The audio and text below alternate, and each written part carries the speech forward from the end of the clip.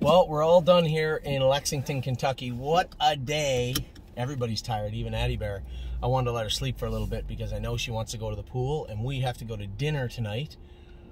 So the timing is perfect. The horses are eating. They're ripping the buckets off the wall.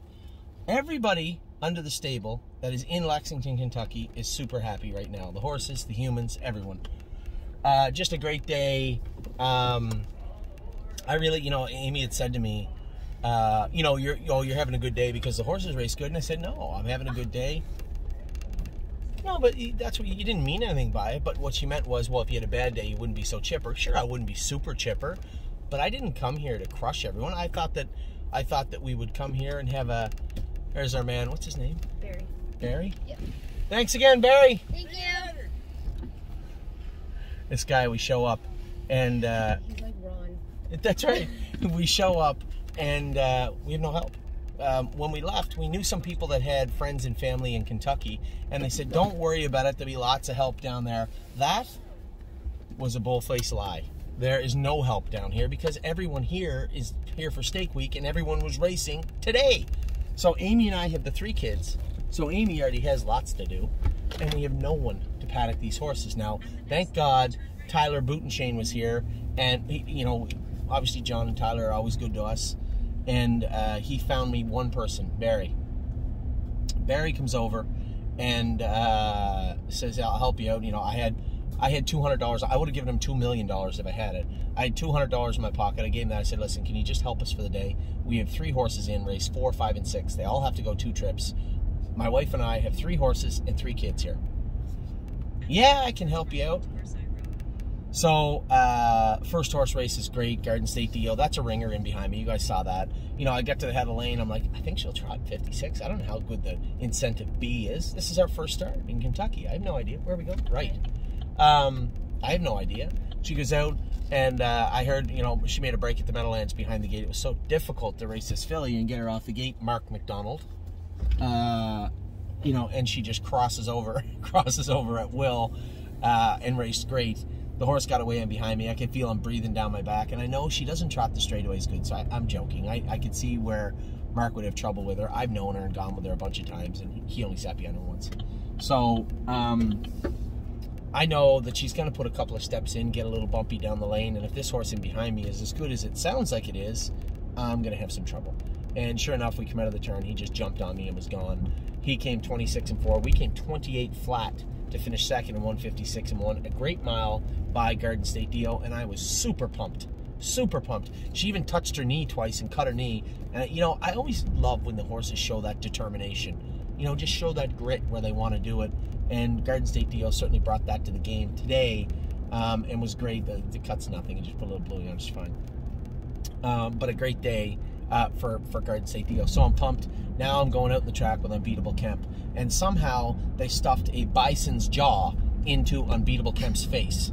Because he was no joke. I can tell you why they come first over with them. I don't understand this. It goes to the right. Oh. We just go to the right. He was completely out of his tree in the post parade. I mean, crazy. I had to run him into the fence once. I'm like, what? So I thought you put the snake cord underneath his tongue. That's how bad he was.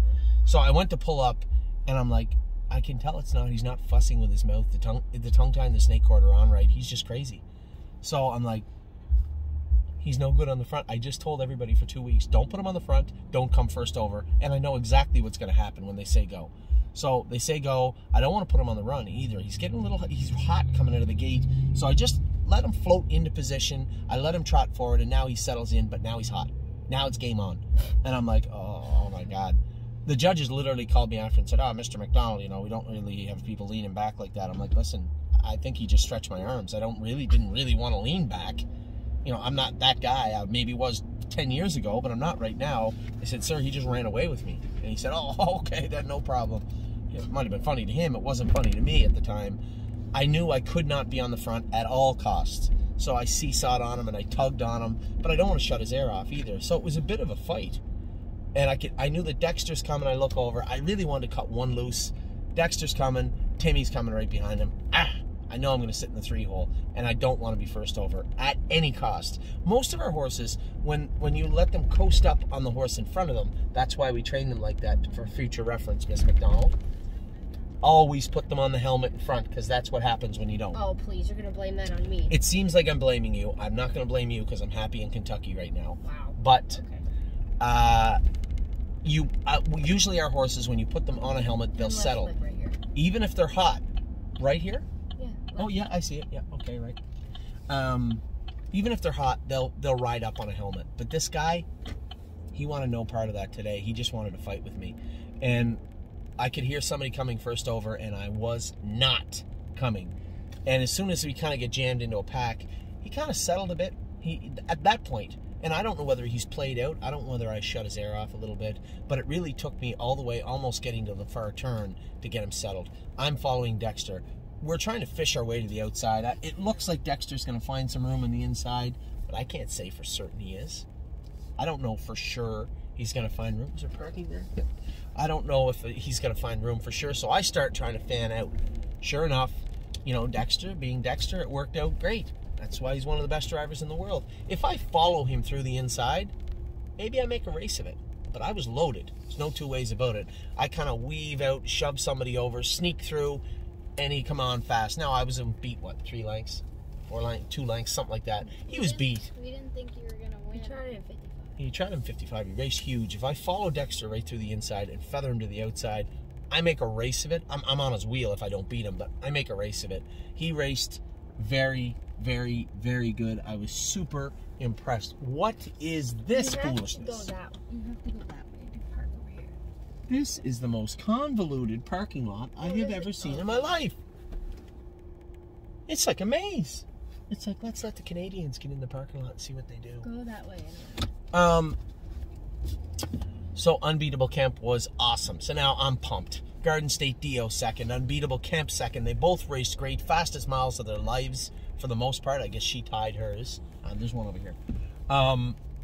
So now we just got Blue Bayou Dio. Now I warmed up Blue Bayou Dio, and she was acting up going on the track. Something was bothering her on her side. Anyway, there's nothing. Tyler Butenshain was helping me get out, and he goes, "What's this one?" And I said, "You know what? Those other 2 race good, but this filly felt like a race car." And I'm going to tell you something. I don't know. I haven't sat behind her personally myself in a long time. It's been since April, March, because I was gone to Delaware. I was gone to PEI. Jason trained her. I have never sat behind Blue Bayou Dio until today for such a long time. And I said, I warmed her up, man. She feels like a rocket ship. I said, if the reports out of Ontario are correct, this filly will be good today. I'll tell you one thing. I got away third. I knew somebody around. I looked over my shoulder going around the first turn. I saw 1 or 2 at the back. The body language on everybody was so-so. I'm thinking to myself, this filly, unless I'm wrong, this filly's going to go a big mile. She ripped a shoe right off her foot, switching gears coming out of the last turn, and exploded down the lane with a vicious last quarter, 26-4. She looked incredible. Now, the Red Mile is a mile track. It's a big track. I went all the way around. So you're supposed to pull up and go back to the winner's circle. I know that my kids are in the far turn in the truck. They're in the back of the truck watching the races. Amy's in the test barn, but I know the kids are there. I go all the way around. I hold up the races. Hold up, sweetheart. I go all the way around, and I'm looking in the truck back window to see where the kids are. They're in the winner's circle, a quarter of a mile away, people waiting for us. And here comes Barry in a van, like a winner's circle van. "Don't worry, I got your kids."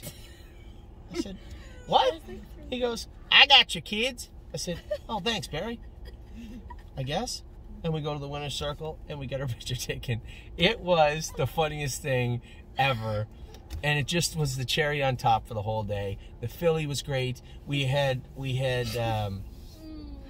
clients here from Wisconsin today. Curtis was here from Wisconsin with his wife. He was so happy. He said, "I've been to 30 or 40 Indy 500s." He said, "I've done a lot of things," he said, "but this is the best." He said, "Today was so awesome." And that just Hey, leave me alone and stop playing around. This just encapsulates how good horse racing can be from time to time. Hey, do you want to come out? Yeah. Want to go swimming? Yeah. Want to go swim? Yeah. Okay, come with me. You're so dirty. You look filthy. You're gonna have to have a shower before you go swimming. They'll never let you in the pool looking like that.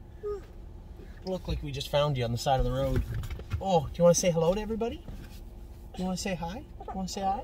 Tell everybody, say, oh, what happened? You touched your fingy? Oh, do you want a kiss? Want a kiss? Say bye to everybody. Say bye.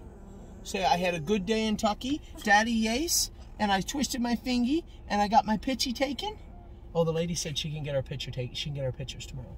Anyway, Curtis came over and he said to me, he goes, you know what? You guys do such a good job picking out babies. And I said, listen, I love to take any accolades for picking out babies. At the end of the day, I don't think it's me picking the babies out. I think it's the work that we put into them at the stable. I said, you look at Blue Bayou Dio. It wasn't that she was that much better than the other horses. She was ready to rock. Other horses, you know, your baby and these 2-year-olds around the track, you don't know what they're going to do. I just wheeled her out like she was a 4-year-old and let her dance the whole way down the lane. Our horses are just ready to be the best they can when they get to the races. And I've said that, and I continue to say it. I appreciate the kind words, Curtis. It's very, very nice of you. But I really believe it's a work we all put in at the stable. So, having said that, we're going to swim now. You want to go swim? Want to go out? Yeah. Okay, you want to go swim? Say bye-bye to everybody. Say, I go pool. Say, I go swim. Swim? Did I yace today? Yeah. Tell everybody, do we win or yace? Yeah. Say, we win. So we are all smiles here in Kentucky. It's been a great day. It's been a great summer. Ava, stop being silly. It's quite frankly, as I also said to somebody, maybe it was Barry, maybe it was Curtis. Stop, Ava, right now. Maybe it was Barry, maybe it was Curtis. I said, you know, if you'd asked me in April what our year was going to look like, I would have been very happy with a fraction of what we've had. As far as luck at the track, mwah. We're heading out, we're going swimming, we're going to dinner, and then tomorrow we head back to Ohio. I hope everybody's having a great weekend because it was a great day in Lexington. Take care.